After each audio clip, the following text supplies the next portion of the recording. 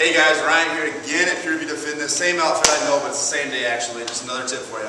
Alright, so today we're working again on mobility. A lot of times when we squat, or some of you may see this when you squat or notice it, we see a lot of angle of the torso falling forward as we go down, okay? A lot of times, not always, but a lot of times, that's hip flexors, okay? Being tight. The way we can work on this, it's not going to feel good when you're doing it, but it's going to be great after you're done.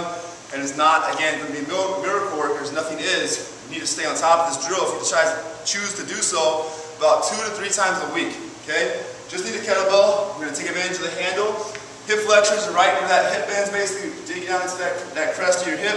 Okay, we're going to lay down right on top of that, put it right down inside those hip flexors, and we're going to dig for about 2 minutes. As much stress as you can handle, just digging inside those hip flexors, trying to open those up. Get about 2 minutes of this again. Not going to feel great. If you're a male, watch out for your goods. Okay, we don't want to hurt anything. So we want to make sure though we're working about 2 minutes each side.